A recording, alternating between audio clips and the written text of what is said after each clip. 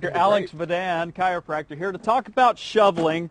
There's a right way and there's a wrong way. You know, seriously, we hear about people who hurt their backs shoveling snow each and every year. Absolutely. So you know what? It's common sense, but give us the lowdown, man. How do we do this thing? The big thing is whenever you're shoveling, you don't want to load up too much on the shovel. You want to make sure to keep the load as light as you can, make it manageable for you so that whenever you are shoveling, you don't want to be lifting and trying to do everything and throw that snow around. If you can actually make it to where you can just dump it, that's the easiest way. It takes the least amount of pressure, puts the least amount of pressure on your low back. So you want to make sure that you're doing that. The other thing to do too is that make sure that whenever you are doing that, that you're actually lifting with your legs, going ahead and lifting there. Exactly. Got it. You don't want to go ahead and use your back to do it because that's where people end up getting hurt. Here's what I do that always causes me problems. I'll like do this way, and you kind of wrench your back. Sure, yeah, don't do that. Oh. Don't do that. That actually makes a lot of stress there on that low back and puts a lot of pressure down there, and you can absolutely just have a sprain strain down there, cause a lot of problems, and not have a good holiday. You know, I know that with the snow coming,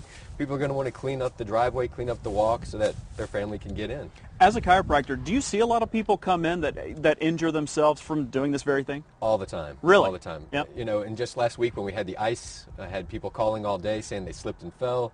I know come today I'll have people calling me on my cell phone and telling me, hey, I hurt my back. Dr. Vidan, can you work me in? Yes, right? yeah, absolutely. Here's a question for you. There's a personal question here. I had a couple weeks ago, my back was hurting. When we had that 4 inches of snow, I went out and shoveled.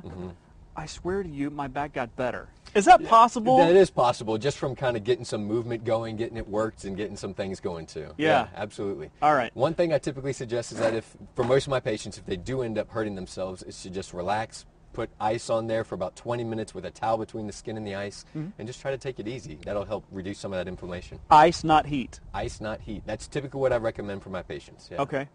Last time. Here we go. One more demo, the proper way. Let's do it. Okay. We're ready. So it's you squat down, nice scoop, and then just dump it off. And just dump. That's right. We scoop and dump. You got it. You got it. Dr. Alex Vidan, always good to see you. Absolutely. Thanks for having me. All right, you guys. It's coming down here in Maryland Heights. Not enough to shovel yet. Yet being the operative word. We'll be right back.